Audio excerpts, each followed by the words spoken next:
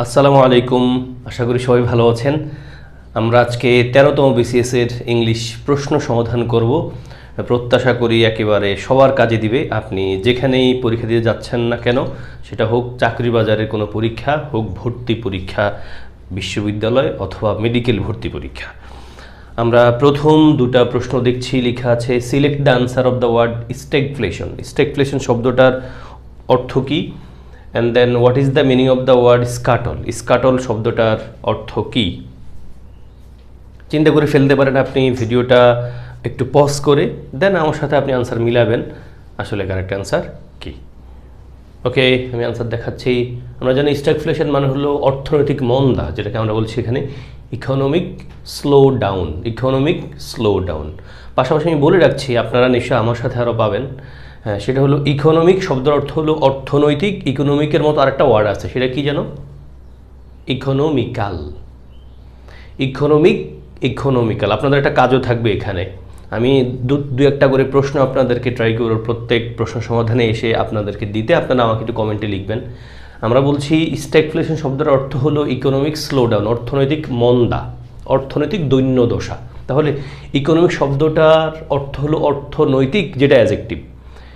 আবার ইকোনমিক্যাল ওই শব্দটাও কিন্তু অ্যাডজেক্টিভ, ওটার অর্থ কিন্তু আবার মিতব্যয়ী। তাহলে ইকোনমিক মানে অর্থনৈতিক, ইকোনমিক্যাল মানে মিতব্যয়ী। আমি চাইবো আপনারা প্রত্যেকে আমাকে ইকোনমিক দিয়ে একটা সেন্টেন্স লিখে দিবেন, ইকোনমিক্যাল দিয়ে একটা সেন্টেন্স লিখে দিবেন। খেয়াল রাখবেন, ইকোনমিক অ্যান্ড ইকোনমিক্যাল দুটা শব্দই অ্যাডজেক্টিভ। ইকোনমিক অর্থ হলো অর্থনৈতিক, ইকোনমিক্যাল মানে মিতব্যয়ী। আশা করছি সেন্টেন্স মেকিংটা আপনাকে খুব হেল্প করবে। দেন স্কাটল শব্দের অর্থ হলো আমরা জানি ত্যাগ করা, যেটাকে আমরা বলছি এখানে অ্যাবান্ডন। আমরা একটা গ্রুপ ভার্ব পারি, এই অ্যাবান্ডন দিয়ে সেটা কি যেন? Yes, give up. You should give up smoking. You should give up smoking. আমার ইচ্ছা আছে, আল্লাহ তাআলা চাইলে, আল্লাহ তাআলা সুযোগ দিলে আমি গ্রুপ ভার্ব নিয়ে একবারে যত গ্রুপ ভার্ব আছে আমাদের চাকরি ভর্তি পরীক্ষার জন্য পড়তে হয় লোকদের, আপনাদের আমাদের, আমরা ওই গ্রুপ ভার্বগুলোকে একবারে ক্র্যাক করে ফেলবো। আমি একবার সহজে বুঝিয়ে দিব, ওই পয়েন্ট থেকে কি কি প্রশ্ন আসছে সেগুলো আপনাদেরকে আমি সমাধান করিয়ে দেখাবো। আশা করছি গ্রুপ ভার্বের পয়েন্টটা আমি ক্লিয়ার করব, প্রিপোজিশনের পয়েন্টটা আমি ক্লিয়ার করার ইচ্ছা আছে, কারেকশন নিয়ে আমার কাজ করার ইচ্ছা আছে ইনশাআল্লাহ। দেন আমরা কোশ্চেন 3 and 4 দেখছি। What is the meaning of the word strange. Strange শব্দের অর্থ কী? And then what is the meaning of the word belated. হয়তো ভোকাবুলারি বেসড প্রশ্ন বেশি দেখছেন। আমরা জানি বাংলাদেশে যত ধরনের পরীক্ষা হয়, হোক সেটা বিসিএ, হোক সেটা আমাদের ব্যাংকের পরীক্ষা, হোক সেটা কোনো শিক্ষক নিবন্ধন, হোক সেটা আমাদের বিশ্ববিদ্যালয় অথবা মেডিকেল ডেন্টাল ভর্তি পরীক্ষা, আমাদের প্রতিষ্ঠানগুলো, আপনি হয়তো কোনো একটা কোচিংয়ে থেকে পড়াশোনা করছেন, প্রস্তুতি নিচ্ছেন আপনার নিজস্ব মানে প্লেসের জন্য, সেখানে কিন্তু মোস্টলি আপনাকে গ্রামার পড়ানো হয়। ভোকাবুলারি বেসড কোনো পড়াশোনা ওই অর্থে হয় না। আপনি কিন্তু গ্রামারের পাশাপাশি ভোকাবুলারিকে সমান গুরুত্ব দিবেন, কারণ পরীক্ষায় প্রশ্ন যদি 50টা হয় ফর এক্সাম্পল, আপনি কিন্তু অ্যারাউন্ড 50% কোয়েশ্চেন পাবেন ভোকাবুলারি বেস থেকে। সেগুলো কি? এই যে synonym, preposition, group verb, spelling, translation, কারো কারোর জন্য নিশ্চয়ই অ্যানালজিটা ইম্পর্টেন্ট, ওয়ান ওয়ার্ড সাবস্টিটিউশন, এগুলো কিন্তু ভালো করে পড়তে হবে। এবং অফকোর্স প্রিভিয়াস কোশ্চেনগুলোকে আপনি নজর দিলে কিন্তু কাজ হয়ে যাচ্ছে, এবং বুঝে বুঝে যদি পড়তে পারেন, ইনক্লুডিং বিসিএস পরীক্ষা। দেন স্ট্রেঞ্জ মানে হলো কোনো কাজ থামিয়ে দেওয়া, কোনো কাজ শেষ করে ফেলা, যেটাকে আমরা বলি put an end two, put an end two. And then belated মানে হলো মানে দেরি করে ফেলা, দেরি শব্দটার সাথে কানেক্টেড ওয়ার্ডটা কি? বিলেটেড। ফলে আমরা বলছি এখানে টার্ডি। এবং অবশ্যই আপনি চাইবেন, আমি হয়তো আনসারটা আপনার দেখিয়ে যাচ্ছি, অর্থ বলে যাচ্ছি, আপনি ট্রাই করবেন যখন বাসায় প্রস্তুতি নিচ্ছেন প্রত্যেকটা ওয়ার্ডের অর্থ একটু জেনে যাওয়া। এখানের প্রত্যেকটা ওয়ার্ডই খুব ইজি, বাট স্টিল জেনে যাবেন, কারণ আমি পরীক্ষায় দেখছি আপনি হয়তো এখানে যে ওয়ার্ডটাকে পাচ্ছেন অপশন আকারে, উত্তর আকারে, এই কোশ্চেন অপশনটাকে হয়তো আবার এখানে তুলে দিয়ে আবার একটা নতুন করে কোশ্চেন করবে। এমন অসংখ্য এক্সাম্পল আছে, মানে ইভেন বিসিএস পরীক্ষায়ও কিন্তু। ফলে আপনি উইক অর্থ জানেন, WEA কে উইক মানে দুর্বল, আবার WEE কে উইক মানে কিন্তু সপ্তাহ, ওই যে আমরা বলি না 7 days make a week. Then reinforce মানে জানেন আপনারা, স্মুথ মানে স্মুথ আউট করা। অ্যান্ড কমপ্লেইন, আমরা জানি কমপ্লেইন মানে অভিযোগ করা। অফেন্ড মানে একবার তার তৎক্ষণাৎ একবারে নগদ বোঝাচ্ছে। দেন কোশ্চেন 5 and 6 দেখছি। What is the meaning of the word sequences. Sequence শব্দটার অর্থ কী? To follow, round up, withdraw নাকি question closely. And then what is the meaning of the word euphemism. খুবই ইম্পর্টেন্ট একটা ওয়ার্ড ইউফেমিজম। এটার অর্থটা কি? Vague idea, ইনঅফেন্সিভ expression, wise saying নাকি verbal play. চিন্তা করে ফেলতে পারেন। আমি আনসারটা আপনাদের দেখাচ্ছি। আমাদের আনসার হচ্ছে সিকোয়েন্স মানে টু ফলো করা, মানে টু ফলো। সিকোয়েন্স মানে কি আমরা জানি একটা সিকোয়েন্স ফলো করা দরকার, সেটা কি বলছে। টু ফলো মানে কিন্তু ওটাই বোঝাচ্ছে, একটা ক্রম ফলো করা, কেমন, এটাই বোঝাচ্ছে। ফলে আমরা আনসার পেয়ে যাচ্ছি সিকোয়েন্স মানে হলো to follow. And then euphemism মানে হলো ইনঅফেন্সিভ এক্সপ্রেশন। ইনঅফেন্সিভ এক্সপ্রেশন বলতে আমরা বলতে চাইছি সেটা হলো একটা কঠিন কথাকে সহজ ভাষায় বলা। ইউফেমিজম মানে এটা, আপনি কঠিন একটা কথাটাকে একটু সহজ ভাষায় বলবেন যেন শুনতে অফেন্সিভ মনে না হয়। ফর এক্সাম্পল, আপনি বলতে চাইছেন কেউ একজন মারা গেছে, আপনি মারা গেছে কথাটা না বলে দেখবেন আপনি বলবেন পাস হয়। আমাদের পত্রপত্রিকায় আপনাদের যাদের ডেইলি স্টার বা ইংলিশ পত্রিকা পড়ার অভ্যাস আছে বা করতে চাইছেন, বিশেষ করে যারা চাকরির বাজারে প্রস্তুতি নিচ্ছেন, ভর্তি পরীক্ষার্থীদের জন্য অবশ্যই মানে ভোকাবুলারির জন্য পত্রিকা পড়ার অভ্যাস করাটা একটু টাফ হয়ে যাবে। তো পত্রিকায় আমরা দেখতে পাই লেখা আছে সামওয়ান পাসেস অ্যাওয়ে অথবা সামওয়ান পাস্ট অ্যাওয়ে। এই যে পাস অ্যাওয়ে লেখা, পাস অ্যাওয়ে মানে কিন্তু ডাই করা, মৃত্যুবরণ করা। এখন ডাই শব্দের পরিবর্তে যখন পাস অ্যাওয়ে বলা হয়, এটা কিন্তু একটু সফট ভাষা, এটাকে আমরা বলি ইউফেমিজম। আপনারা যারা লিটারারি ফিগার বা ফিগার অফ স্পিচ নামে একটা টপিকের কথা জেনে থাকবেন, লিটারেচার মোডে আমরা পড়ে থাকি, এই যে simile, metaphor, হাইপারবোলি, personification, oxymoron, alliteration, euphemism, সেখানে নিশ্চয়ই এটার ব্যাপারে ডিটেল পাবেন। ফলে আমরা চলে যাচ্ছি ইউফেমিজম মানে কি যেন, ইনঅফেন্সিভ এক্সপ্রেশন। দেন কোয়েশ্চেন 7 and 8 অনেক লম্বা সেন্টেন্স লেখা আছে এবং ভালো এই অর্থে যেগুলো সেন্টেন্স দিয়ে আপনাকে পরীক্ষায় প্রশ্ন দিচ্ছে। সেন্টেন্স দিয়ে পরীক্ষায় যখন প্রশ্ন আসবে আপনি নিশ্চয়ই একটু গেস করতে পারবেন আশেপাশের কথাগুলো পড়ে আসলে আনসার এখানে কি হতে পারে। লাইক কোয়েশ্চেন 7 লেখা আছে anything পার্নিশাস tends to injury or destroy something which has no such harmful effect is. তার মানে আপনাকে কিন্তু বাকি কথাটা যদি আপনি বুঝতে পারেন, আপনি গেস করতে পারেন এখানে আনসার কি, যদি অপশনে থাকা ওয়ার্ডটারে অর্থ জানেন। And then এখানে বলছে we have recently entered dash an agreement with the inland cooperative society. এখানে প্রিপোজিশন লিখবেন নাকি না লিখবেন, লিখতে চাইলে কোনটা লিখবেন, চিন্তা হয়ে গেছে তো। আসুন আনসার আমরা দেখছি। লেখা আছে এনিথিং পার্নিশাস। এনিথিং মানে যে কোনো কিছু, পার্নিশাস ক্ষতিকর, টেন্ডস টু যেটা ঝোঁক থাকে, টেন্ডের সাথে প্রিপোজিশন টু বসবে আপনারা জানবেন, এবং টেন্ডের পর ইনফিনিটিভ হয় যখন ভার্ব আসে সেকেন্ড ভার্বটাকে ইনফিনিটিভ বানাতে হয়, তাহলে anything পার্নিশাস tends to injury or destroy, মানে যে জিনিসটা ক্ষতি করে এটা তো অবশ্যই মানুষের ইনজুর করে অথবা ক্ষতিগ্রস্ত করে, ডেস্ট্রয় ধ্বংস করে ফেলে। সামথিং, এবার বলছে সামথিং কোনো একটা কিছু, something which has no such harmful effect. Such মানে কিন্তু আবার ওই এটা রেফার করছে, পার্নিশাস tends to injury or ডিস্ট্রয়কে refer করছে। তার মানে which something which has no such harmful effects, মানে কোনো একটা জিনিস যেটার ওই রকম ক্ষতিকর দিক নাই, প্রভাব নাই। ইফেক্ট শব্দটা দিয়ে খেয়াল রাখবেন কিন্তু। ইজ ইনিকুয়াস, ইনিকুয়াস মানে নিষ্কলঙ্ক বা আমরা যেটাকে বলি ক্ষতিহীন, এবং ইনিকুয়াস বানানটা কিন্তু আমরা স্পেলিং আকারে খুব ভালোভাবে পড়তে হবে। ININNOCUOUS, ইনিকুয়াস শব্দটা কিন্তু অ্যাডজেক্টিভ, পার্নিশাস শব্দটাও অ্যাডজেক্টিভ, ইনিকুয়াস শব্দটাও অ্যাডজেক্টিভ। হার্মফুল শব্দটা অ্যাডজেক্টিভ বুঝতেই পারছেন, এবং ইফেক্ট, ইফেক্ট শব্দটার দিকে একটু নজর দিতে চাই। Effect, EFFECT, effect. আপনারা প্রশ্ন পাবেন যারা প্রিভিয়াস কোয়েশ্চেন সমাধান করতে থাকবেন, তারা এই প্রশ্নটা পাবেন ইফেক্ট শব্দটা দিয়ে। EFFECT, ইফেক্ট মানে প্রভাব, আর এটা নাউন। মূল পয়েন্ট হলো EFFECT, ইফেক্ট শব্দটা নাউন। আর একটা শব্দ আছে কি যেন, এফেক্ট। এটা যদি আপনি এ লেখেন তখন সেটা কিন্তু প্রভাবিত করা, প্রভাব বিস্তার করা এমনটা বোঝাচ্ছে, মানে ভার। তাহলে EFFECT, ইফেক্ট শব্দটা নাউন, আর AFFECT, এফেক্ট শব্দটা কি, ভার। ফলে এখানে নিশ্চয়ই এফেক্ট লেখা দেখলে ভুল পাবেন। ওকে, then we have recently entered into an agreement with the inland cooperative society. আপনারা জেনে থাকবেন প্রবেশ করা বোঝাতে এন্টার ভার্বের সাথে প্রিপোজিশন কিন্তু বসে না। যে আমি কোনো রুমে প্রবেশ করলাম বা প্রবেশ করেছিলাম, I entered into the room বলবো না। রুমে প্রবেশ করা বা প্রবেশ করা বোঝাতে আমরা কিন্তু এন্টারের সাথে কোনো প্রিপোজিশন লিখি না। অন্যদিকে এন্টারের সাথে আমরা প্রিপোজিশন লিখব যখন কারো সাথে চুক্তি করা বোঝায়, কেউ কারোর সাথে চুক্তি করছে, অথবা চুক্তি অর্থে আমরা এন্টারের সাথে কি বসাই, ইনটু বসাবো। আমরা দেখছি we have recently entered into an agreement with the inland cooperative society. And then question 9 and 10 again sentence দিয়ে কোয়েশ্চেন আসছে আপনার জন্য, কিন্তু দেখতে হয়তো একটু বড়, বাট রিডিং পড়ার হ্যাবিট আপনাকে খুব হেল্প করবে এই কোয়েশ্চেনগুলো সমাধান করতে। লাইক 10 নম্বর কোয়েশ্চেনটাও কিন্তু আপনি খুব রিডিং পড়লে বুঝতে পারবেন, ভালো কোয়েশ্চেন।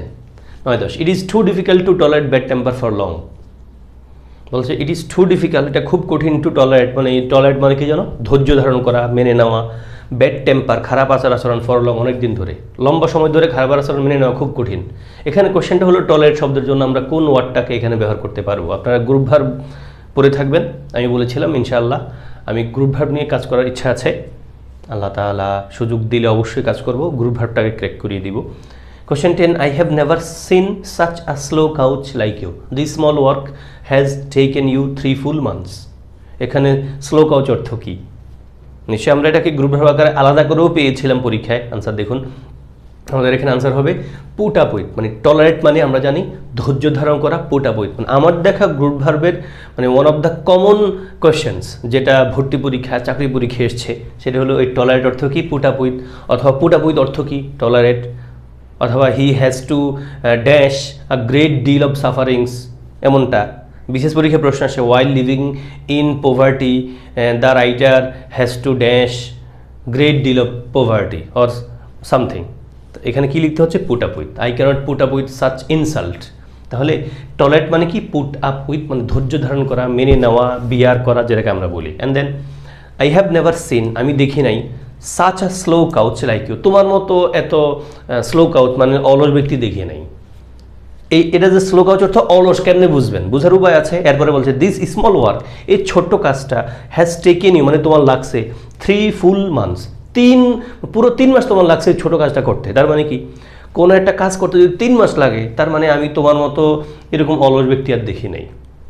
একটা প্রশ্ন আপনাদের জন্য আছে, আমি চাইব প্রত্যেকে কমেন্টে লিখে যাবেন, লাইক শব্দটা কোন পার্টস অফ স্পিচ, অপশন দিব তো নাকি? আপনারা জেনে থাকবেন same word used age different parts of speech নামে একটা টপিক আছে, যেখানে আপনারা হয়তো লাইক উপরে থাকবেন। লাইক শব্দের বাক্যে ভার্ব হয় মোস্টলি, লাইক শব্দের বাক্যে অ্যাডজেক্টিভও কিন্তু হয়, লাইক শব্দটা কিন্তু বাক্যে অ্যাডভার্বও হতে পারে, লাইক শব্দটা কিন্তু বাক্যে প্রিপোজিশন হতে পারে। আপনারা নিজের মতো করে লিখে দিবেন লাইক শব্দটা কোন পার্টস অফ স্পিচ। আমি একটা ক্লু দিতে পারি, আপনারা জেনে থাকবেন লাইকের পরে দেখুন একটা অবজেক্ট আছে, অবজেক্টটা আবার প্রোনাউন। ফলে আপনি আমাকে কমেন্টে লিখবেন যে লাইক শব্দটা বাক্যে কোন পার্টস অফ স্পিচ। আমি অবশ্যই উত্তরটাও কমেন্টে লিখে দিব পরে, হ্যাঁ। আপনারা লিখে দেবেন আমাকে লাইক শব্দটা এই বাক্যে কোন পার্টস অফ স্পিচ আকারে ব্যবহৃত হয়েছে। উত্তর লিখতে যদি আমি ভুল করি বা ভুল করি বলতে ভুলে যাই, আপনারা এসে আমাকে কমেন্টে জানিয়ে দিলে আমি অবশ্যই অ্যান্সার অ্যাড করে দিব। দেন কোয়েশ্চেন 11, 12 অ্যান্ড 13, 3টা প্রশ্নই লিটারেচার মোডের প্রশ্ন। এগুলো অবশ্যই বিশেষ পরীক্ষার্থীদের জন্য কাজে দিবে, আবার যারা ভর্তি পরীক্ষা দেয়, বিশেষ করে যারা জাহাঙ্গীরনগর, বিউপি, জিএসটি, তারপরে আরও কিছু জায়গায় লিটারেচার থেকে টুকটাক প্রশ্ন কিন্তু আসে, এগুলো ভর্তি পরীক্ষার্থীদের জন্য কাজে দিবে আশা করছি ইনশাআল্লাহ। দ্য লিটারারি ওয়ার্ক কুবলা খান, এটা আসলে কার লেখা কি? দেন T.S.. Eliot was born dash. তারপরে what is the full name of the great American short story writer O Henry. ও হেনরির পূর্ণরূপ কি, নামের পূর্ণরূপ কি, ওনার পূর্ণ নামটা কি? এটা কিন্তু একেবারে বেসিক কোয়েশ্চেন, এবং আমি বলে থাকি যারা ভর্তি পরীক্ষা দিয়ে থাকে তাদের একটা অংশ মানুষ ইংলিশ টেক্সট বইটাকে একেবারেই পড়ে না। তো ইংলিশ টেক্সট বইটা থেকে আমরা প্রশ্ন দেখতে পাই একবার ভাষা কোয়েশ্চেনগুলো, লাইক ইংলিশ টেক্সট বইতে যে কবিতাগুলো আছে, কবিতাগুলোর কবিদের নাম আমরা জেনে রাখতে হবে। ইভেন যারা মেডিকেল ভর্তি পরীক্ষা দিবে তাদেরকেও আমি এই কথাটা একটু বলে রাখতে পারি, কারণ আসলে ভর্তি পরীক্ষাটা হয় কিন্তু এইচএসসির নলেজের উপর ভিত্তি করে। সেখানে ইংলিশ টেক্সট বই থেকে প্রশ্ন আসাটা একেবারে যৌক্তিক এবং ইজি মুডের এটা, কারণ স্টুডেন্টরা এইচএসসি ফার্স্ট বার পড়ে আসে, সেখান থেকে প্রশ্ন আসলেই তো পারার কথা। বাট স্টুডেন্ট যেহেতু পড়ে না বা ওই মুডে পড়া হয় না, হয়তো পরীক্ষাকে ফোকাস করে নির্দিষ্ট কিছু জিনিস কমন করে পড়ে ফেলে, ফলে মেডিকেল ভর্তি পরীক্ষা লিটারেচার থেকে 2-1টা প্রশ্ন যখন আসছে আমরা দেখছি টেক্সট বই থেকে আসে। এছাড়া অন্য সব জায়গায় কিন্তু টেক্সট বই থেকে প্রশ্ন আসে। আমরা জানি ঢাকা ইউনিভার্সিটির ভর্তি পরীক্ষা, জাহাঙ্গীরনগরে তো ডাইরেক্ট প্যাসেজ দিয়ে দেয় ভাই, একাধিক ইউনিটে প্যাসেজ আসে, টেক্সট বইয়ের প্যাসেজ আসে 6-7 নম্বর মার্কস, গুচ্ছতে ডাইরেক্ট প্যাসেজ আসে, ডাইরেক্ট বিউপিতে ডিরেক্ট টেক্সট বইয়ের প্যাসেজ আসে। ফলে টেক্সট বইকে গুরুত্ব দিতে হবে, পাশাপাশি ইংলিশ টেক্সট বইতে যে লিটারেচার আছে, কবিতাগুলো আছে, কবিতাগুলোর কবিদের নাম, তাদের ব্যাপারে যতটুকু তথ্য বইতে দেওয়া আছে ততটুকু মোটামুটি ওয়েল ইনাফ। আমরা আনসার দেখছি এবং বিশেষ পরীক্ষার প্রশ্নগুলোকে একটু দেখে যেতে হবে। কুবলা খান এটা একটা verse by S T. কলেরিজ, Samuel Taylor কলেরিজ। S T. College মানে স্যামুয়েল টেইলর কলেরিজ। দেন টি.এস. ইলিয়টের জন্ম হলো ইউএসএতে, এবং ও হেনরির পূর্ণ নাম হলো William Sydney porter, William Sydney porter. দেন কোশ্চেন চলে যাচ্ছে এই কোশ্চেন 14, 15, দুটো প্রশ্নই খুবই ইম্পর্টেন্ট, গ্রামাটিক্যাল মোডের প্রশ্ন, সবাই খুব পারা উচিত, সবাই একটু ট্রাই করা উচিত। এই দুটো কোশ্চেন সবার পারার মতো question.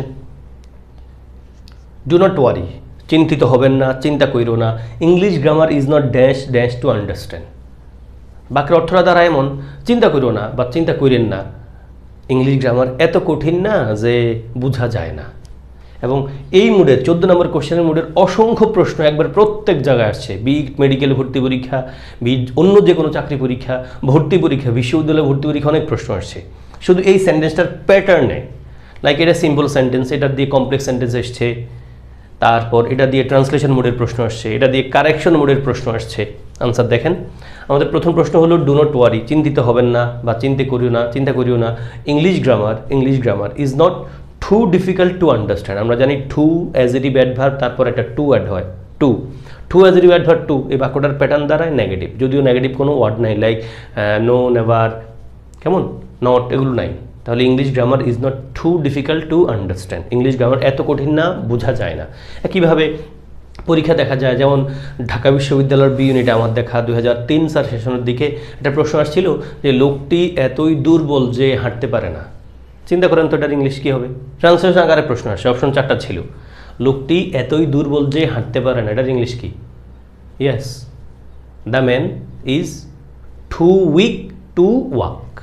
Simple sentence, the man is two week to walk. আপনি কমপ্লেক্সে বলতে পারেন the man is so weak that, বলেন তো পুরোটা। ইয়েস, চিন্তা করেন, the man is so weak that he cannot walk. Then we dash a holiday since the beginning of the year. বোঝা যাচ্ছে, বলছে এই বছরের শুরু থেকে আমরা একটা ছুটিও পাই নাই। আমরা সিন্স দেখি বুঝতে পারছি প্রেজেন্ট পারফেক্ট টেন্স লাগবে, ফলে আমরা আনসার লিখছি উই হ্যাভ নট হ্যাড মানে কিন্তু এখানে উই হ্যাভ নট গেট, মানে গেট ভার্বের অর্থটা দিচ্ছে এখানে, যদিও আমরা হ্যাড যেহেতু, ফলে আমরা বলবো গট অর গটেন, তাই না? তাহলে উই হ্যাভ নট গট এর জায়গায় আমরা বললাম কি উই হ্যাভ নট হ্যাড, মানে আমরা এখনও পাই নাই আ হলিডে, ছুটি, since the beginning of the year, বছরের শুরু থেকে এই পর্যন্ত আমরা কোনো ছুটিই পাই নাই। You have not had a holiday since the beginning of the year. Beginning বানানটা কিন্তু বিসিএস ভর্তিকে স্পেলিং আকারে এসছে, একটু যদি লিখে ফেলতে পারেন, বিগিনিং, BEGINNING, বিগিনিং, আবার BEGINNING, beginning. And then question 16-17, again দুটা ভালো কোয়েশ্চেন যেগুলো আমরা একেবারে এসএসসি লেভেল থেকেই পড়ে আসছি, অবশ্যই সবাই পারবেন আমার প্রত্যাশা। 16-17 এই দুটার প্রশ্ন কারোই ভুল হবে না আমার প্রত্যাশা। আপনার আনসার হয়ে গেছে আশা করছি। আসুন, if I were you, I dash the situation more carefully, একবার সেম সেন্টেন্সটা উইথ অপশন মেডিকেল ভর্তি পরীক্ষা আসছে। আমরা জানি, আগে বলেছিলাম সম্ভবত, বিসিএস পরীক্ষার প্রশ্ন ডিরেক্টলি একবার হুবহু অপশন সহ, অপশন ছাড়া, ডিরেক্টলি ইনডিরেক্টলি কিন্তু আমাদের মেডিকেল বিশ্ববিদ্যালয় ভর্তি পরীক্ষাগুলোতে আসে। পাশাপাশি আবার বিশ্ববিদ্যালয় ভর্তি পরীক্ষাও কিন্তু বিসিএস পরীক্ষা দেখা যায়। আসলে পরীক্ষকরা প্রশ্ন কোথা থেকে করবে আর বলেন, যাই করবে ঘুরে ফিরে কিন্তু এগুলো চলে আসছে, এত বছর ধরে পরীক্ষায় প্রশ্ন হচ্ছে। যদি কেউ প্রিভিয়াস কোশ্চেন বুঝে শুনে সমাধান করতে পারে, নিশ্চয় পরীক্ষা ভালো করা ছাড়া গতি নেই। আর যদি প্রিভিয়াস কোশ্চেন খুব পড়ে কিন্তু আসলে বুঝে শুনে পড়ে না, তাতে তো ভেজাল আছে। আসুন, উত্তর হবে ইফ আই ওয়ার ইউ, যদি আমি তুমি হতাম, মানে আমি যদি তোমার জায়গায় হতাম, I would handle the situation more carefully, আমি এই সিচুয়েশনটার আরও যত্ন সহকারে সমাধান করতাম, মানে আরও কেয়ারফুলি সমাধান করতাম, যাই বলি আমরা। তাহলে এখানে আমরা জানি ইফ যুক্ত অংশ যখন পাস্ট ইনডিফিনিট টেন্স হয়, ওয়ার নিশ্চয়ই বুঝতে পারছি। তাহলে ইফ যুক্ত অংশ যেহেতু পাস্ট ইনডিফিনিট টেন্সে আছে, তাহলে অন্য অংশে সাবজেক্টের পর আমরা উড, কুড, মাইট, ভার্বের কোন ফর্ম লিখবো? বেস ফর্ম লিখবো। তাহলে আই উড হ্যান্ডেল লিখলাম, আই উড হ্যান্ডেল। তাহলে if I were you, I would handle the situation more carefully. Then it's time you realise, আমরা সবাই পারার কথা, আমরা যখন পাস্ট ইনডিফিনিট টেন্স পড়ি এটা লেখা থাকে it is time, it is high time থাকলে এর পরবর্তীতে যখন সেন্টেন্স আসে তখন সেন্টেন্সটাকে আমরা পাস্ট ইনডিফিনিট টেন্সে নেই। তাহলে ইটস টাইম অথবা it is time you realised your mistakes. Then question 18, again খুব ইম্পর্টেন্ট কোয়েশ্চেন, ইজি কোয়েশ্চেনে বটে। আমরা উড রেদারের ব্যাপারটা পারবো সবাই, আমরা জানি। এটা দিয়ে কিন্তু ট্রান্সলেশন আকারে পরীক্ষা অনেকবার আসে, অনেক জায়গায়। I dash starve then bag, starve মানে হলো না খেয়ে থাকা, দেন ব্যাগ, ব্যাগ মানে ভিক্ষা করা, মানে কি? উত্তর পেয়ে গেছেন তো? Yes, I would rather starve then bag, মানে আমি না খেয়ে থাকবো কিন্তু ভিক্ষা করবো না। তাহলে I would rather starve then bag, BEG bag. Then question 19 and 20, এটা দিয়ে আমরা শেষ করে ফেলবো। দুটা কোশ্চেনই একবার লিটারেচারের, এগুলো ভর্তি পরীক্ষার জন্য কাজে দিতে পারে, বাট আমরা দেখছি দ্য রেইনবো ইজ, এটা কি, মানে এটা কি এবং কে লিখেছেন? দেন Tom Jones by Henry fielding was first published in dash. এখানে আসলে বোঝানোর কিছু নয়, আপনার ডাইরেক্ট পারতেই হবে। আনসার দেখাচ্ছি, the rainbow is a novel by DH. Lawrence. এটা এইচএসসির সাথে কানেক্টেড, এইচএসসিতে কিন্তু ডি.এইচ. লরেন্সের কবিতা আছে, ফলে the rainbow is a novel by DH. Lawrence. David Herbert Lawrence, DH এর পুনরূপ কি? David Herbert Lawrence. And then Tom Jones by Henry fielding was first published in 1749। Exactly ডেটটা বললাম, but পরীক্ষা আসছে the first half of the 18th century. First half বুঝেন তো, মানে 100 বছরের অর্ধেক মানে 50, তার মানে 50-এর দিকেই, এই যে বললাম 1740। 18th সেঞ্চুরি তো 1700 সাল ক্রস করছে, মানে কিন্তু মানে 1702ও কিন্তু 18th সেঞ্চুরি। এই জন্য আনসার হচ্ছে কি? The first half of the 18th century. এই ছিল আজকের ভিডিও। আশা করছি আপনারা উপকার পেয়েছেন, এবং ভিডিওতে অবশ্যই একটা লাইক দিয়ে ফেলবেন। আপনার কিছু বন্ধুকে ভিডিওটা শেয়ার করবেন, মেনশন করে দিবেন যেন ভিডিওটা দেখে উপকার পায়। আমাকে নিশ্চয়ই আপনাদের দোয়া রাখবেন। আসসালামু আলাইকুম ওয়া রাহমাতুল্লাহ।